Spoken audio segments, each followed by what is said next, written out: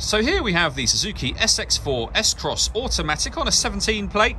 I'm going to start off by showing you inside the boot, and then we'll hop in and run through some controls on the inside.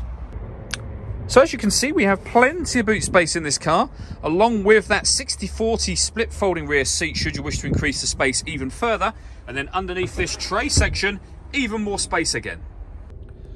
Okay, now that we're inside the car, we're going to start with the dials. On the left-hand side, we have the rev counter, and on the right-hand side, the speedometer and fuel gauge. In the middle, you can see the total miles for the car, which are 9,596. To the left of that, it will show you what gear the car is currently in, and then we can add trip computer information in that central section by pressing the button on the top right-hand side of the dials.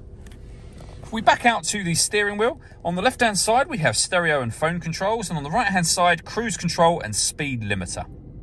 Just behind the steering wheel, we have the minus and plus paddles. That is so that you can change gear manually with this automatic gearbox, should you wish to do that. And over in the centre, we have the touchscreen for the car. So you can access your satellite navigation. There's a full video showing how that works on our website and on our YouTube channel. You can pair up your phone as well. And then we have our various different ways in which we can listen to music in this car.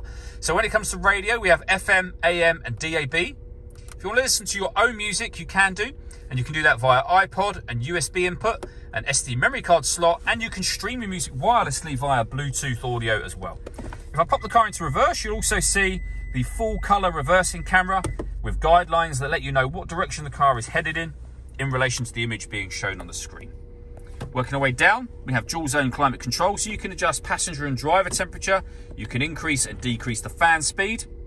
This button turns your air conditioning off or back on again. Underneath that, we have a 12-volt charging socket. We then have the gear lever for the fully automatic gearbox. All that leaves me to say is thank you for taking the time to watch this video. If you'd like to come and see the car for yourself and have a test drive, please feel free to call any of our MJA sites. We'd love to hear from you soon.